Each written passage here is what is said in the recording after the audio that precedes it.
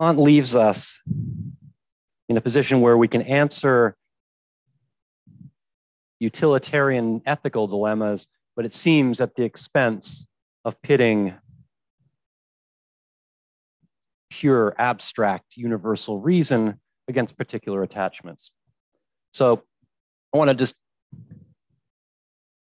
remind you of why that happens, and it's because for Kant, our capacity to reason exists as an end in itself, by which he means there's nothing we could exchange of equivalent value. Why? Because the very act of exchanging things in terms of equivalent value requires that there be something, someone for whom those things are of value. And that value is connected to who and what they are, their life plans, their aspirations. More critically, it's connected to their capacity to live a life according to a moral law that they legislate for themselves.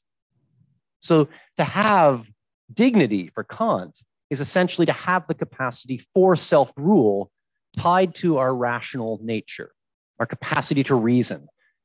And it's that capacity that we consult when we ask, what is morality? What's the right thing to do? And when we do that, we discover these categorical imperatives that Kant discusses.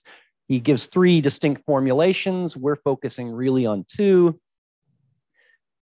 that I think nicely illustrate the ways in which this capacity for self-rule is tied to reason and then dignity.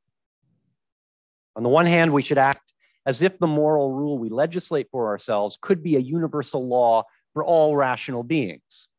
Doing that, though, requires that we adopt a posture, contemplative posture, that amounts to one of his distinct formulations of this imperative.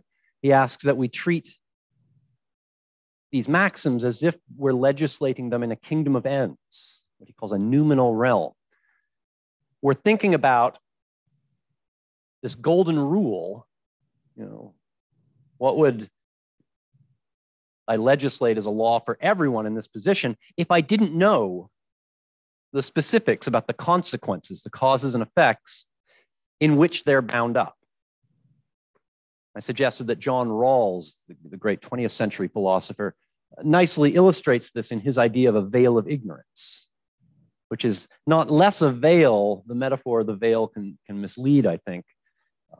It's more of one of my mentors once described it, a way of modeling uncertainty with ignorance, moral irrelevance with ignorance. That if we're trying to think of, well, what would everyone get on board with? What would be a law fitting of all rational beings? Well, it couldn't be something that's specific to particular subgroups, because then the people who aren't benefiting obviously aren't going to be on board. And that intuition, I think, gets at what Kant is up to here. But because rational nature, the rational capacity to reason in this way about morality is an end in itself, then we have to treat each other that way, as ends in themselves. That doesn't mean we don't enter into means-ends relationships. Sometimes you scratch my back, I scratch yours. Log rolling in politics, there's trade-offs, there's quid pro quos, but those can never be the totality of how we treat each other. Those have to be framed against a deeper underlying respect for our dignity. But I suggested that comes with certain puzzles, and you explored some of these puzzles in the tutorials. We explored one on Monday, tied to Peter Singer. And the question I posed is why Kant is so particular about tying dignity to this rational capacity.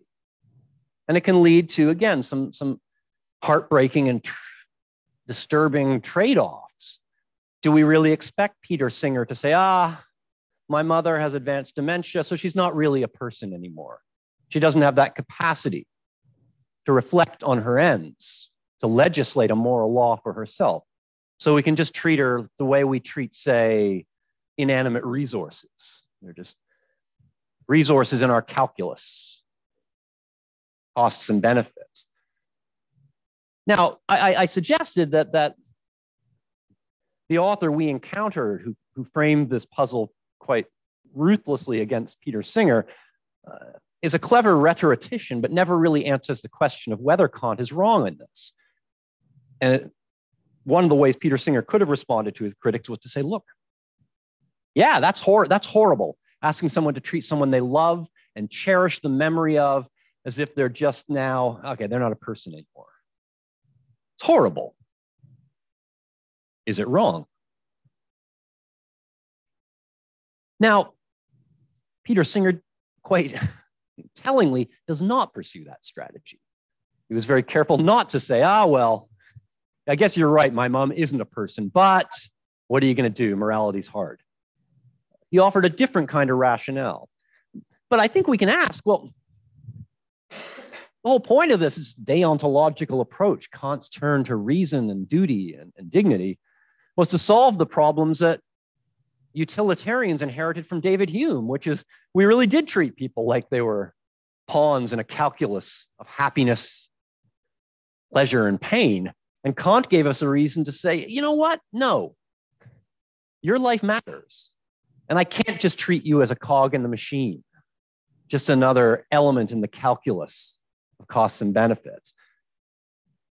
But if we, having adopted this position, if we then have to solve all these other problems, we might reasonably ask, I think, well, is Kant's philosophical innovation more moral trouble than it's really worth? Does it create more problems than it solves? Against that worry, I suggested there were a series of ways in which thinkers have responded to Kant. And a family of views just rejects Kant and says, okay, that was interesting. Yep. I see why rights are important, but since you can't justify them without referring to interests and passions and the real world, we're just going to have to try and take them seriously from within some other ethical framework. And again, utilitarianism does a pretty good job of that these days. And John Stuart Mill is one of the first utilitarians to really show us the power of this utilitarian approach to practical ethics. We'll be exploring him in a couple of weeks. We could also play a philosophical game between the theory that guides our practical considerations, our practical ethics, and the broader framework of justification and explanation and ideas within which that practical ethical toolkit sits. And Peter Singer, interestingly, does just that, along with his mentor and teacher, Richard Hare. They argued that if you want to know what you want to do, what's the right thing to do, utilitarianism is really the only game in town. But that doesn't mean it's a simple, hedonistic, sacrifice the one for the needs of the many kind of theory, because behind an attractive utilitarian ethics is a much richer account of the ways in which we design our utilitarian calculus. So for instance, we could have, instead of an act-based utilitarian calculus, we could have a rule-based utilitarianism that tends towards greater happiness and less pain, even though in any individual choice, that might not be how we're thinking. And how do we justify those rules? Well, perhaps we do it in terms very similar to Kant's. As Peter Singer, answering his critics, remarked, perhaps we can be morally partial. We can say, no, I'm right to look after my mom. It's okay that I didn't sacrifice my increasingly disoriented and confused mother and give all that money to make a real difference in real lives overseas, say, or in Trenton. He was in Princeton, so there's plenty of New Jersey that needs help. And he argued that, well, that kind of partiality is okay, provided it has an impartial justification. So simply saying, I believe in doing this for all white folk. It's like, yeah, no, we can't find an impartial justification that doesn't ultimately appeal to some racial and racialized view of human dignity. And that's a partial view, a partial justification. Whereas if I said something like, look, it's okay to care about the people you love, we all kind of get that. We can understand the rationale because it's a universal sentiment to care about the people who raised you. Now, that doesn't mean everyone holds it. I mean, I think we talked about this, right? It might be some people say, yeah, mom, see ya. And believe me, there's entire bodies of literature devoted to just those kinds of anxieties and frustrations in families. But Singer's point is less about those particular relationships and more about the way we understand justification. So that's a way in which we can kind of get around these tensions we found in Kant.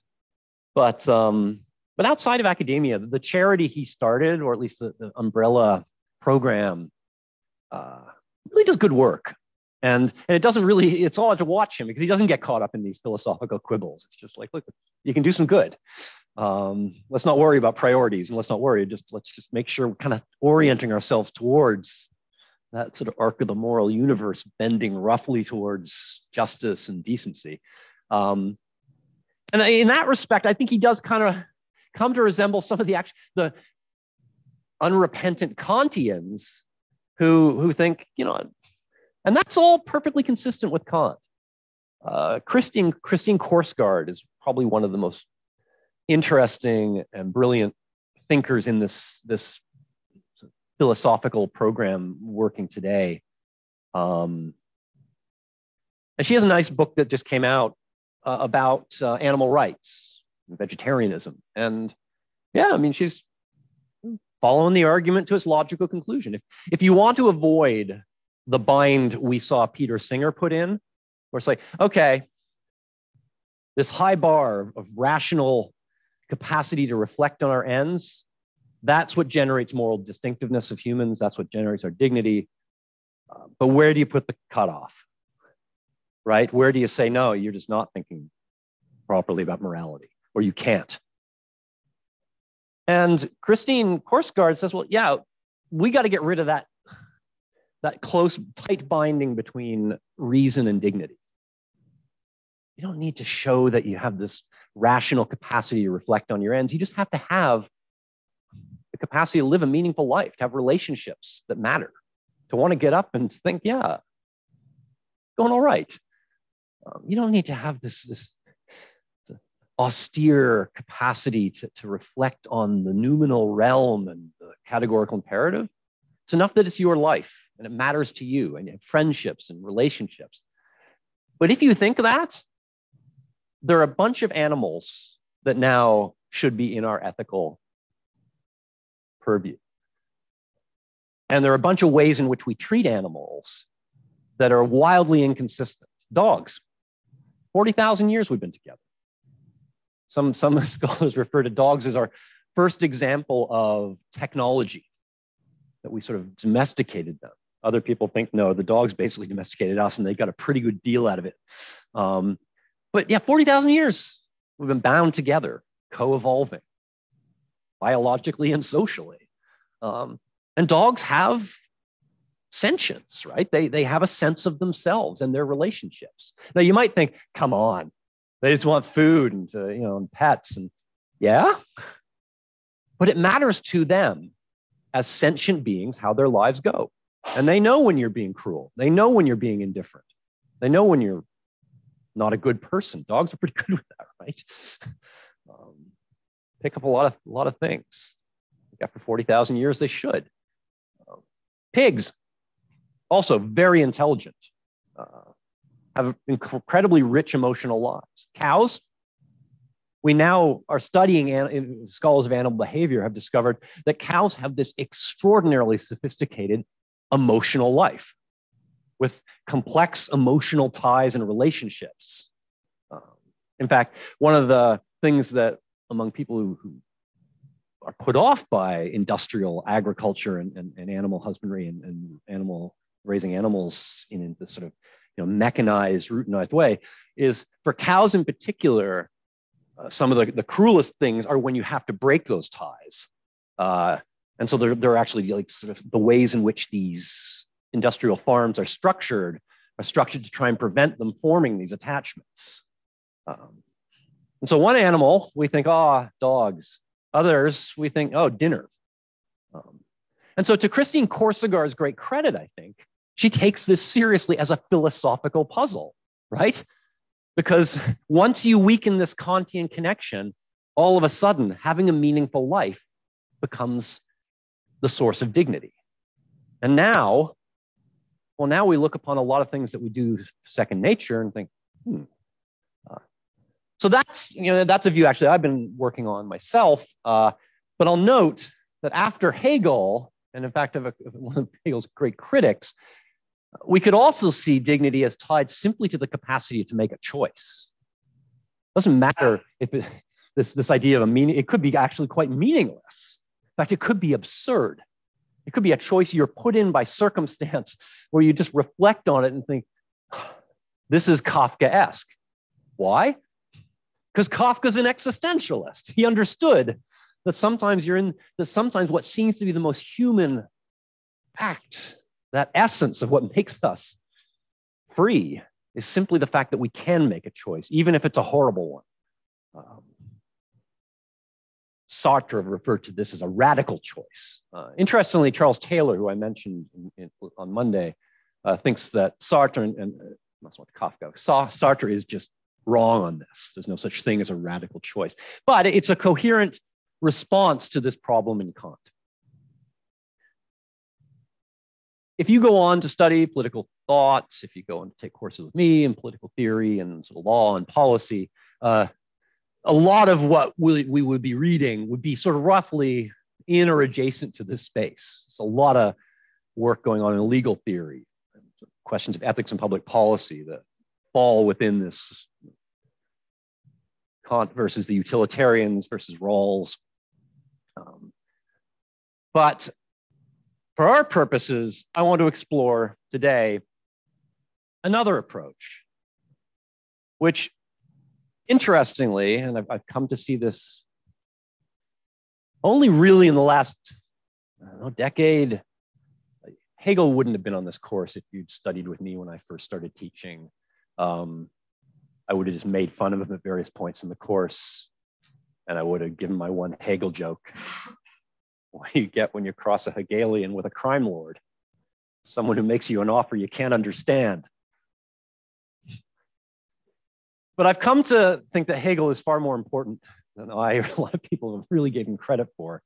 But he sees himself as fulfilling Kant's unfulfilled project. How?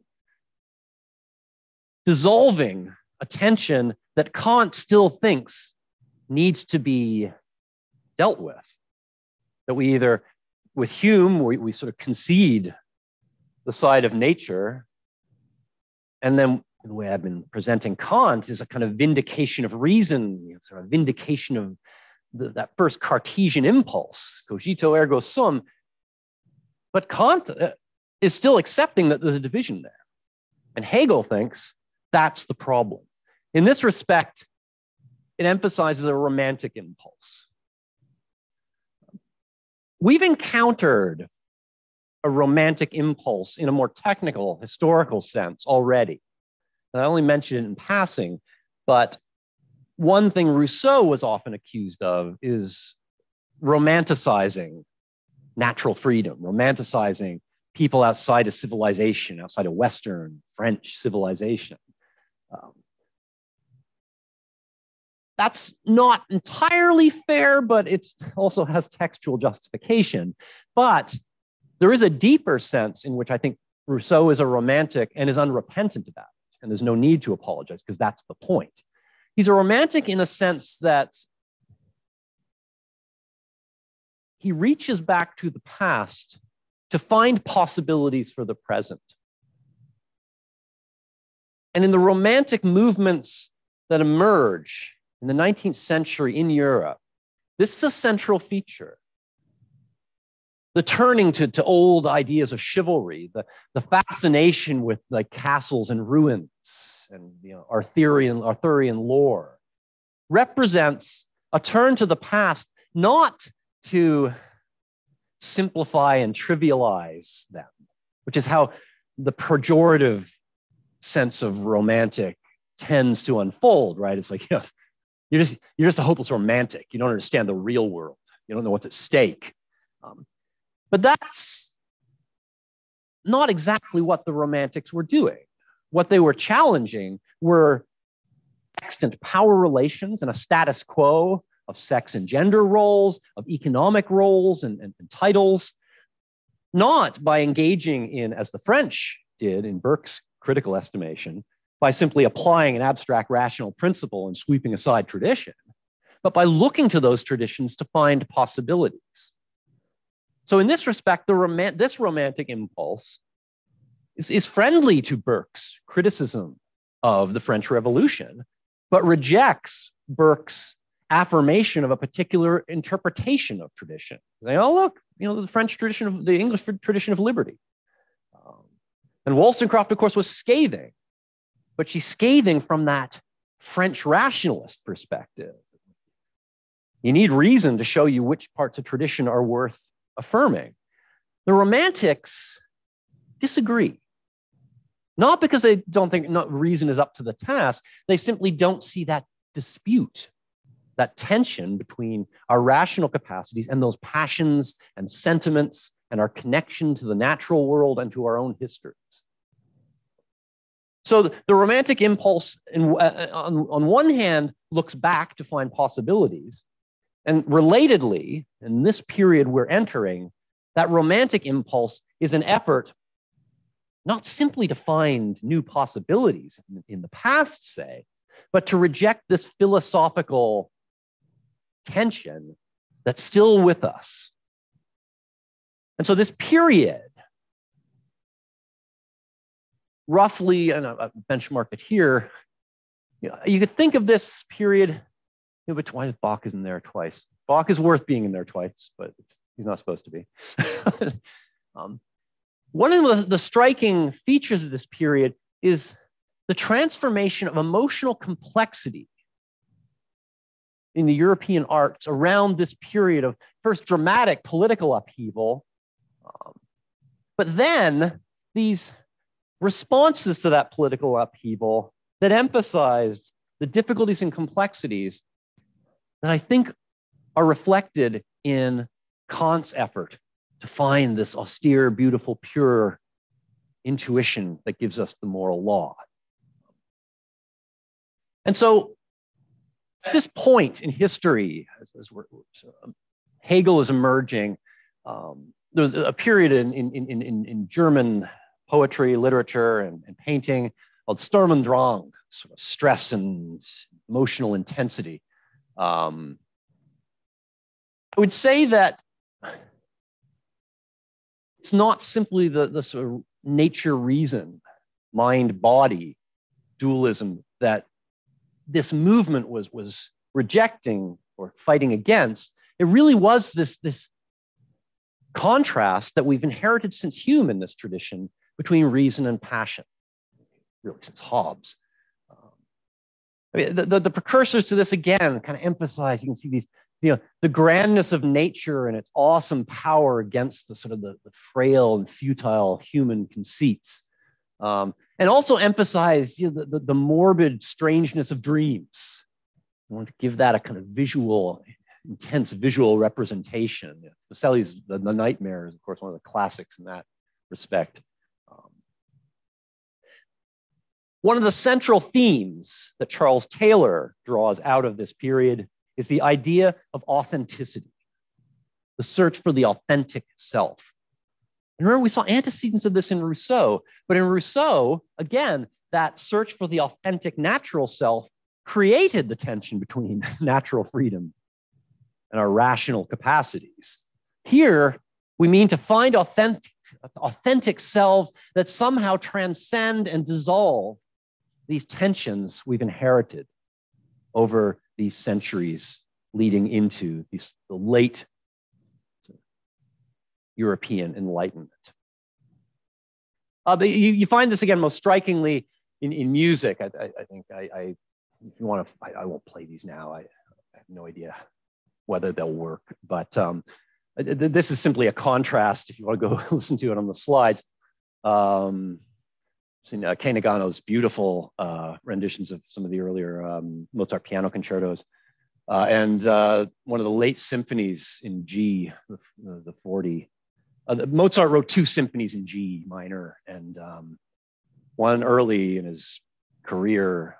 He was an adult, but early in his productive life. He died very young, so that was a short, productive life. But by the symphony in G, you'd want to go back and follow some of the links in the other slides, especially the Bach links that we didn't get to hear. We'll see if we can play this.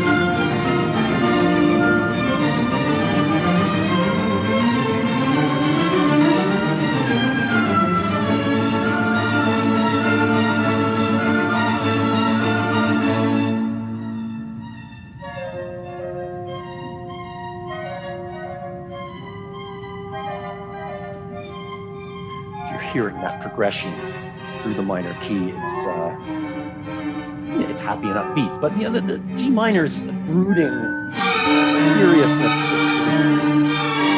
of the piece. If I were a serious scholar of music, I would have a word for what you should be listening to here, but I will describe it as a certain lurking gravitas to progression. Rich melodic complexity of the entire symphony. Keep that in mind. But now listen to earlier Mozart. There's more. Sorry, set this too.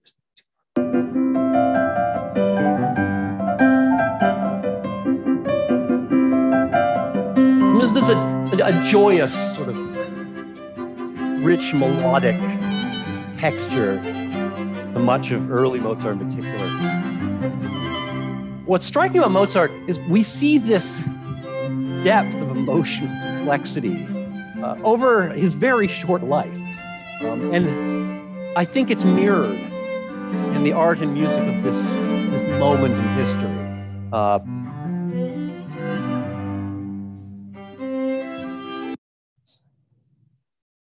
Leonard Bernstein playing.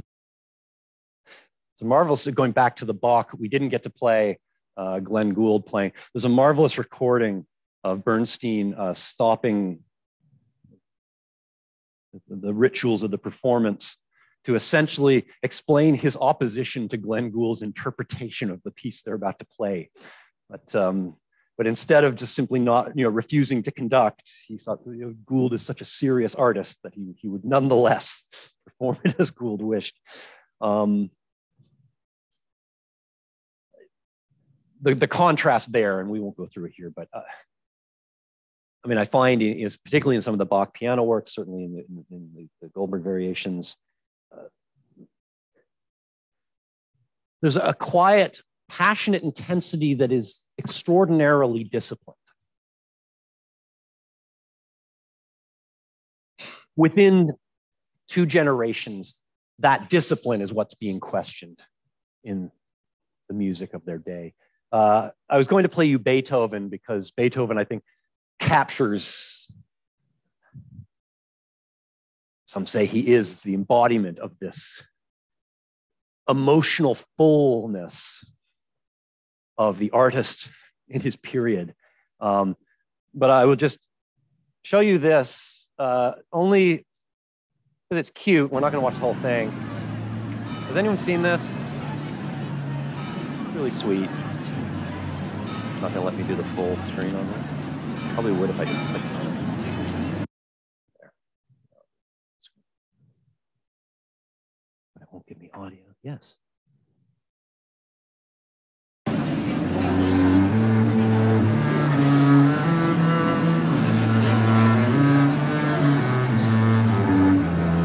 Have you seen this? We're not going to sit through the entire enjoy, but it was kind of cute and came out at a point, I think, where Europe kind of needed a feeling of something unifying, and this was adopted, kind of the official anthem.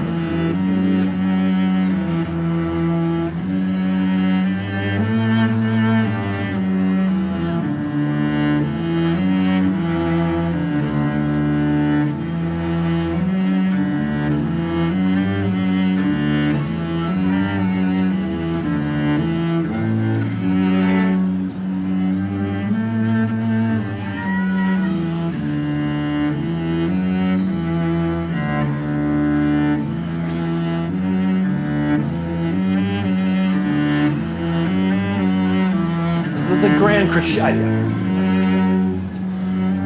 defining moments, this last great symphony, composing this almost death.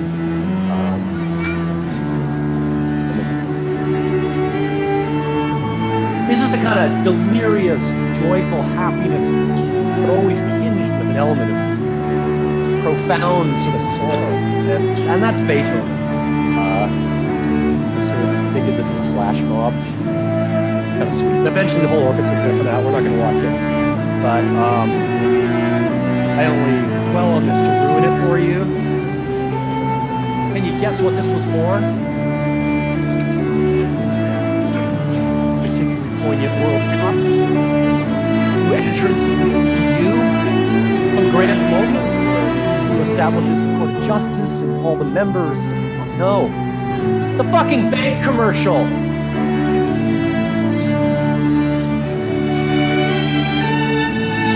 Oh.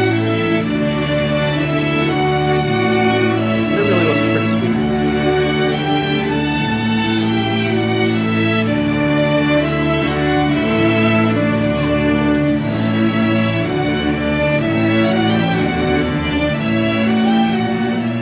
They're all going to come out, and there's a cute kid on a light post, and the bank did really well after this. They were struggling under some complex EU regulations, but you'll be happy to know they're still thriving. It just crushed me when I found that out. It's hard not to have the tune in your head, right?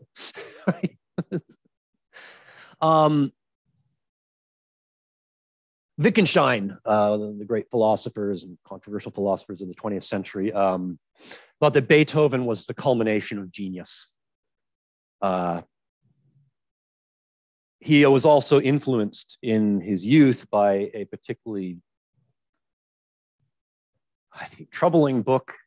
I should research these things more carefully before I riff on them, because now, of course, I can't remember the guy's name. He was an author who published a strange book that would probably, he was a serious scholar, as so many Austrians of this era were. Stendhal, I can't remember. But he had a book where he described the duty of genius, that you should strive for genius. Men strive for genius. Women, sort of their chaotic and confused emotional natures, hold back men from their true genius.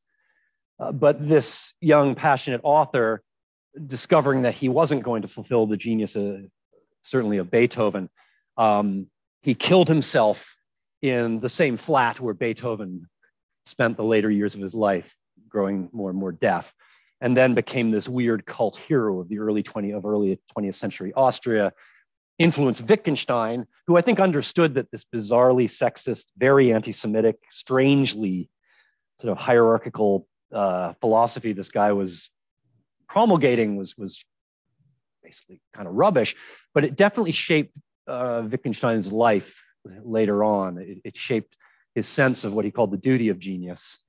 And all through his life, he felt that if you couldn't do something as profound as Beethoven's work, then find something more productive to do, go be a doctor or a carpenter. But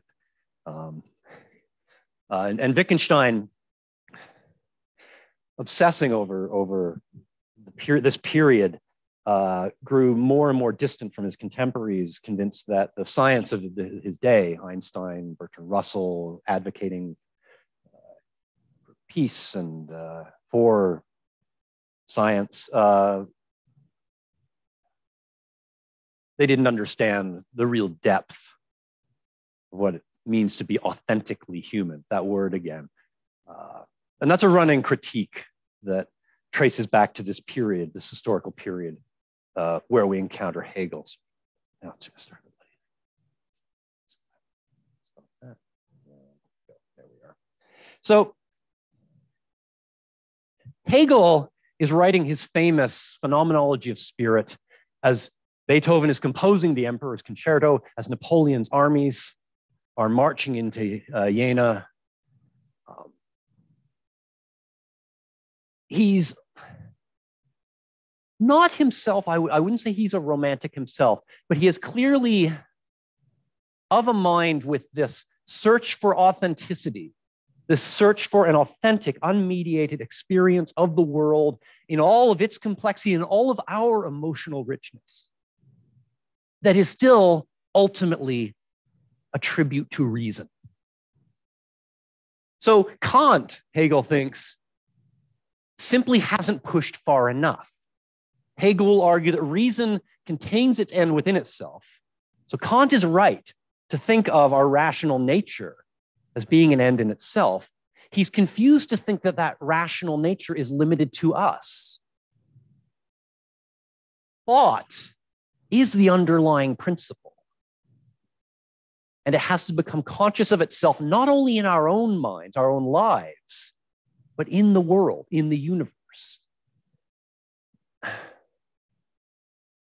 There are those who try to, I think, resurrect a certain reading of Hegel that wants to pretend that this is not a grand theological metaphysics, that it's not saying that there is a rational principle underlying reality, and that when we look at the world rationally, it looks back at us rationally.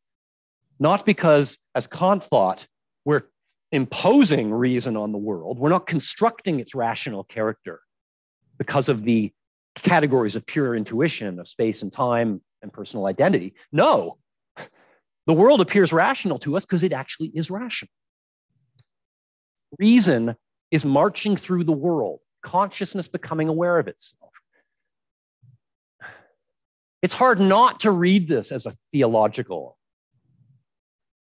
approach.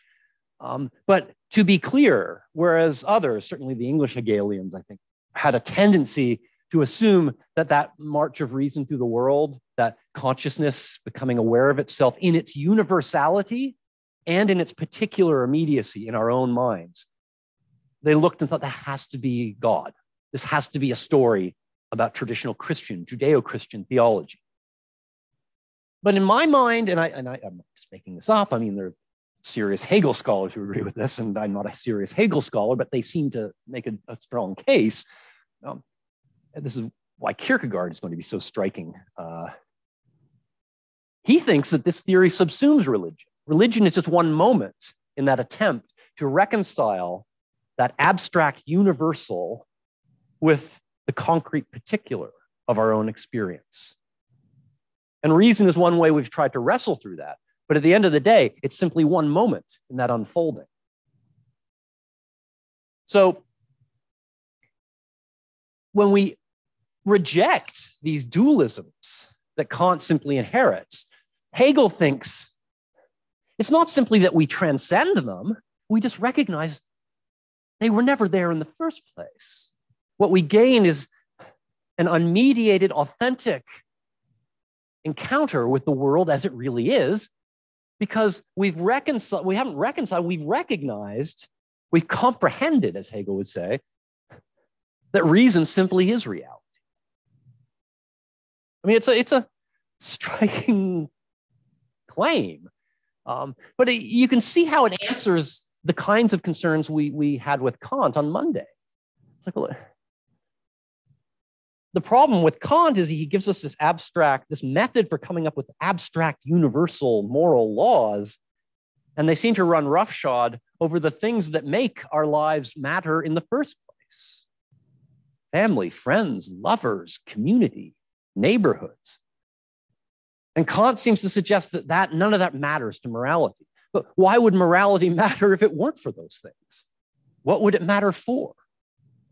You have to live a life in communities, in relationships, in our own heads.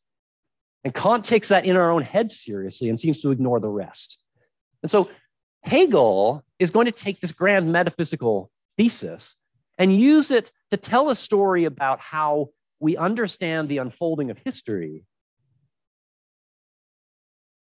that shows that the problem with Kant is he was just too obsessed with reason. And that's going to involve a logic, a way of thinking that's radically unfamiliar. It's radically unfamiliar. It's very different from the way we would say teach you logic in a philosophy course. But it does get at, I think, some of these problems associated with Kant. Well, what could motivate us to act out of duty? And Kant seems to think, oh, it's just, pure reason. That's what being free is. But being free for what?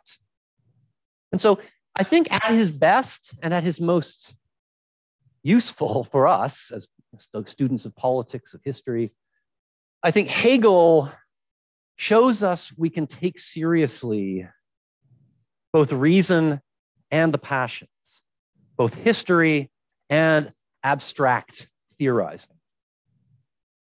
How he takes it seriously, well, I still have reservations. And as we'll see, there are two great moments in history where people who had reservations with his method changed the world. So hold that thought. But before we get there, let's explore the specifics of Hegel's argument. I say it's a logic, a method, very different from how we would teach logic. Logic, as we teach it in philosophy courses today in the Anglo-American world and the English-speaking world, tend to emphasize propositional reasoning. We focus, it has a kind of geometric flair, right? We're teaching you a certain way of thinking that starts with simple definitional propositions and simple rules of manipulation. And with those simple rules of manipulation, we can combine those basic primitive definitional propositions, those axioms, and come up with theorems, propositions that we can establish the truth value of. Wittgenstein, who I mentioned, one of his great innovations was giving us what we call truth tables. And if you ever do introductory philosophy and go on to do logic, you will see that we still use these, even though Wittgenstein himself rejected his entire work on that. Hegel, when he says logic, he means something different.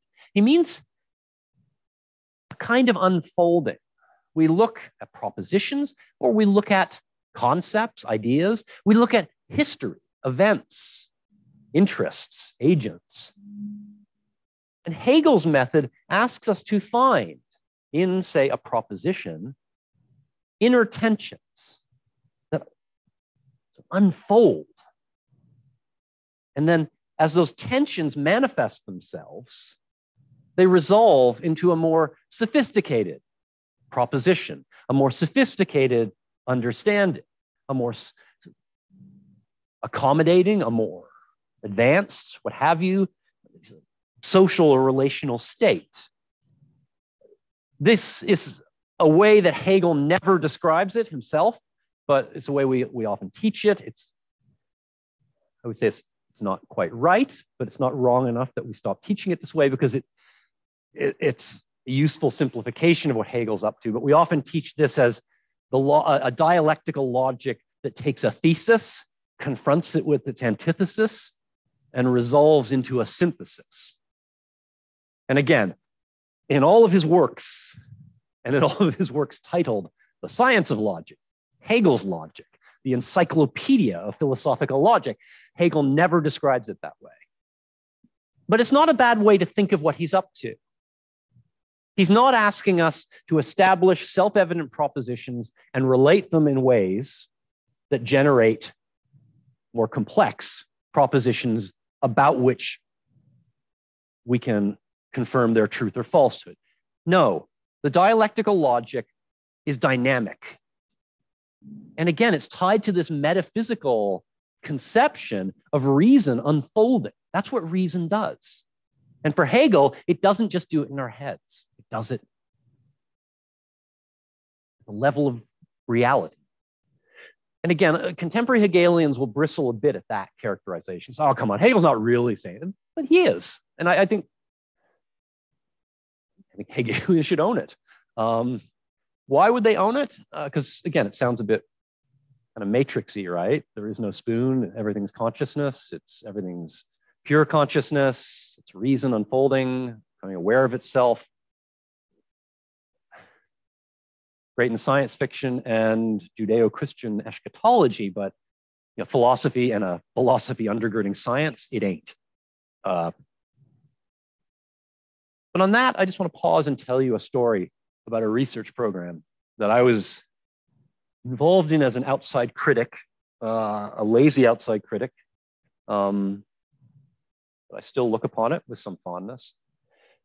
Has anyone ever heard of the Maharishi Mahesh Yogi?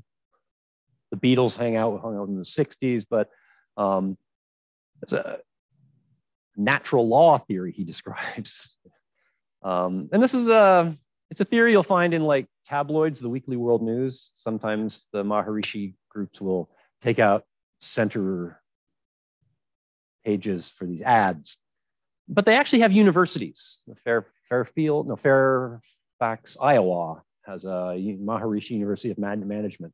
They're going to open one in Niagara Falls that was combined with a theme park, but the funding fell through. But they do have several other universities. And the Maharishi Mahesh Yogi had a theory that all of reality was a unified field of consciousness. And he ties this back with some creative and canny marketing to some ancient Ayurvedic theories of what today we would call metaphysics. There's an ancient South Asian pedigree to this particular philosophical thesis. But he was convinced and cleverly patented and trademarked a lot of the relevant techniques and Ayurvedic health products. He was convinced that if you studied his particular style of transcendental meditation, that you could bring your particular consciousness into harmony with the unified field. And when you did that, when you got enough people doing it, a critical mass of people who had linked their particular consciousness with the underlying abstract reality of the unified field of consciousness, good things happened. You sort of became more peaceful. But good things happened around you too, because the unified field was more stable around you. There are ways to read it as a metaphor for, say, what feminist theorists call like an ethic of care, where we think about relationships as the core of our ethical framework rather than abstract principles. The abstract principles aren't important, but we frame them in light of relationships. So we could read it as a metaphor for something like that. They don't mean it as a metaphor. They mean it as a theory of reality. And they went out and tested it. They have a series of experiments that are still ongoing where they get a critical mass. They have a theory about what the critical mass is relevant to the population nearby. And they get a group of people who are trained in transcendental meditation, and they meditate in this hotel room or wherever they are.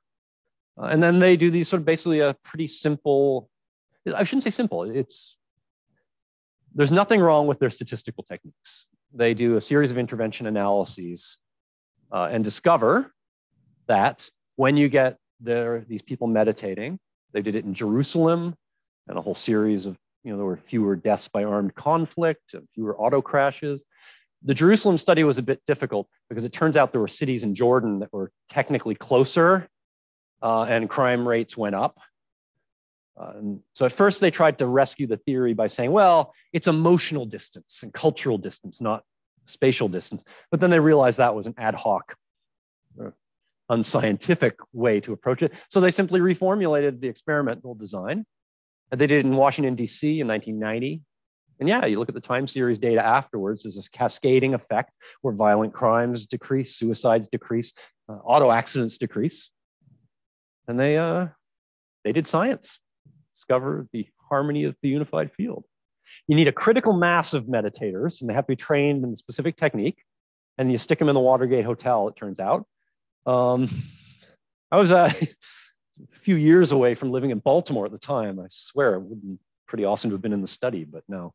But yeah, look. As I said, they weren't idiots about this. They published it in a serious social science statistics journal, and have since. Maybe I don't think they ever hit quite as high as they did with social indicators research, but it was a serious journal. They published the stats, all the treatments, all the it met all the standards that we would apply here, like if we were publishing an intervention analysis in the social sciences.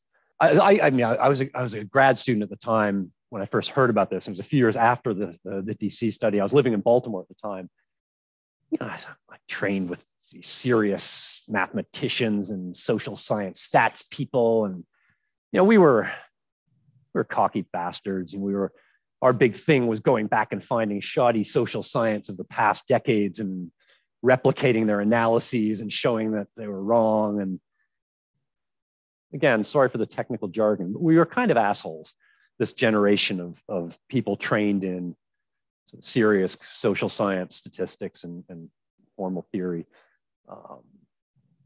And I heard of this, and of course, not wanting to do my actual research, I emailed William Worm Johnson and said, "Can I see your data? I want to see this data." And I was fully expecting them to blow me off, but he emailed me the next day, said, "Yeah, here's the data set. Here's the actual code we use for the analysis. Here are our treatment description and records." He sent me the whole shebang, and it was done up exactly like we would do, like a pre-registration of our treatment protocol for an experiment in psych, or in, like my good friend and colleague here, Jay Roy.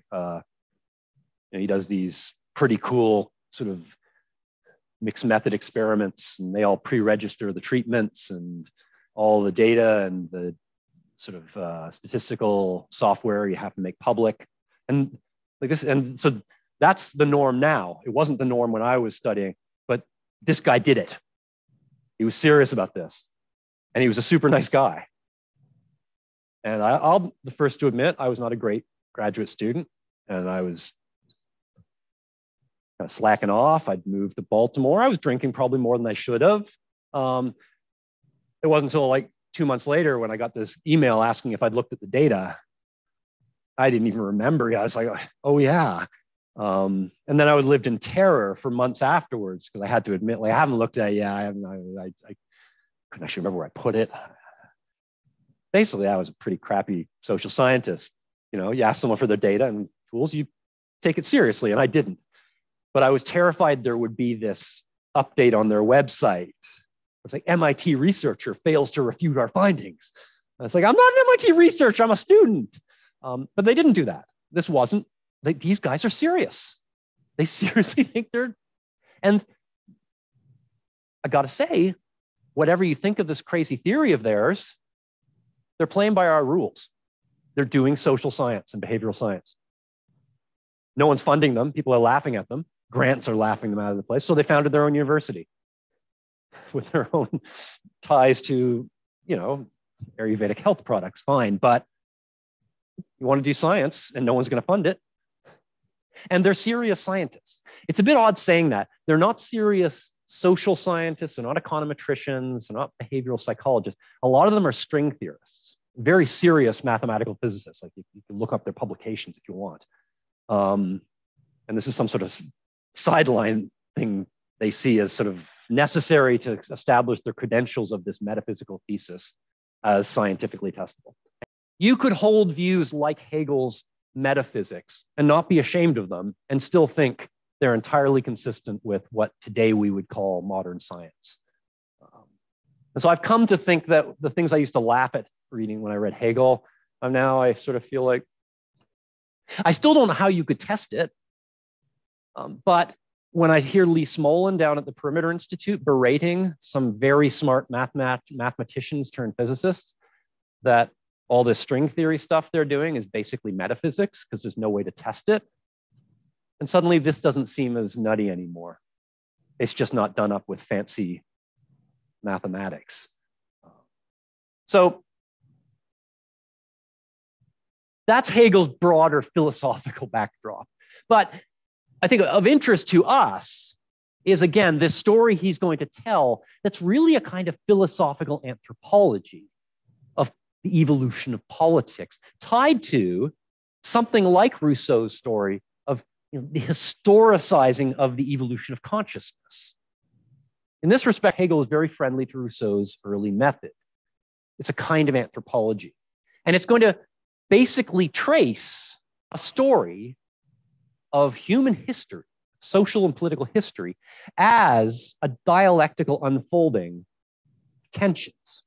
So Hegel is going to view this as a kind of his philosophical anthropology that rationalizes our history, rationalizes the evolution of consciousness, but it's going to have a profound influence on at least one thinker who is going to turn it into a story about the unfolding of forces of material production. And so within a generation or two, Hegel's metaphysics is going to be largely forgotten. Again, some crazy English philosophers will pick it up. Bertrand Russell will make fun of them, all forgotten. But Hegel will have a profound influence on European thought. Now that narrative we can tie to the thinkers we've already encountered. And the selections I've included from the philosophy of right, he sees as a law text. Right? He's teaching this, he thinks, to lawyers. And when I first studied Hegel, it was a law professor who was teaching me. Hegel really saw history and law seamlessly wound up in this metaphysical thesis about consciousness unfolding in the world. And a part of why there is in the book, in parts I didn't give you, specific sections, Prussian code, is because he wants to trace this kind of fairly finely grained history of the unfolding of legal precedents against this broader intellectual history that he sees as the unfolding of consciousness. He sees Locke's period as representing this turn to abstract right focused on material possession, focused on the immediacy of survival of life, of our material existence. In Kant, he sees that idea of right expressed not as a link to the specific particular embedded bodies that need sustenance, but to our capacity to reason free from those influences. Remember that insight that Rousseau gave us and that Kant took. And then he sees that as unfolding to a richer understanding that these two things are not in conflict, that they can be resolved through a system, a political organization that reconciles our particular needs, our particular desires with abstract right. And that reconciliation we recognize then as not a reconciliation at all, but as a richer whole. The tension dissolves. Now, this is where, again, some of us would probably make fun of Hegel more than he really deserved, but having framed this ambition and this historical narrative, it seems like he thinks that the Prussian state is the actuality of this ethical idea. Fukuyama, in adopting this, I'll say Hegelian, but it was really Kojevian interpretation of Hegel as an unfolding of history linked to the idea of freedom. And yeah, Fukuyama famously thought that the late 80s, the fall of the Berlin Wall, the loss of any systematic alternative to industrial capitalism, market-led capitalism, was the end of history. He had some, again, Nietzschean ideas tied in there too. The problem with trying to give this any finality, of course, is that usually history then proceeds apace and shows us we were quite wrong about its purported end. And I think Hegel's political work suffers some of that fate. But I do think now, more than I certainly used to, that there's a point to this that isn't sort of triumphalist, that isn't, look at the march of reason in the world. There's a more modest understanding of the task of philosophy. And